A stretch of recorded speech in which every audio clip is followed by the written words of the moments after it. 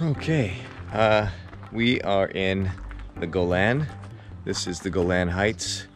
What you see behind me is the Golan Heights looking down on the Sea of Galilee over there.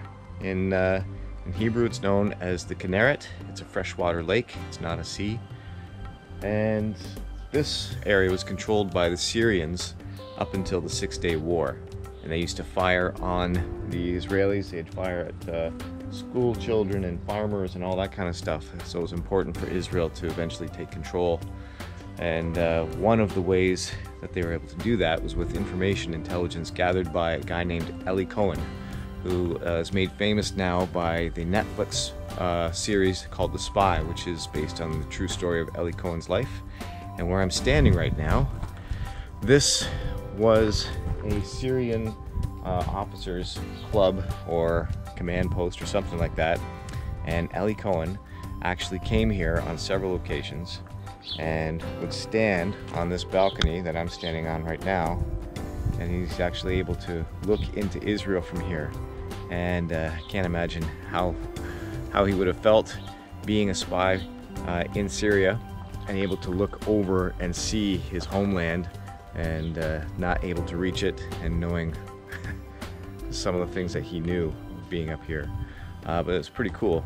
So this bunker, or this, not a bunker, but this building, which used to have the Syrian officers in the command post, is now just empty. Lots of graffiti. It's pretty cool.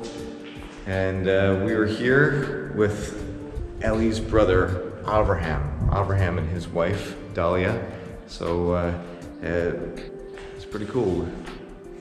They are taking us on what's known as the Eli Cohen Trail. They have markers and stuff showing the places that Eli went and telling us a little bit about his story.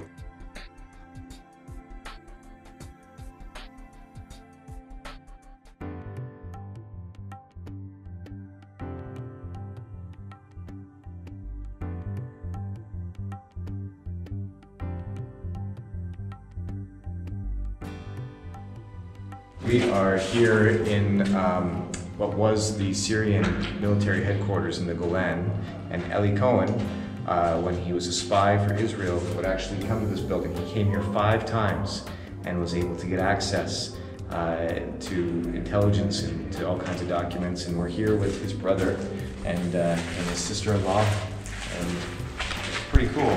Pretty cool to see this.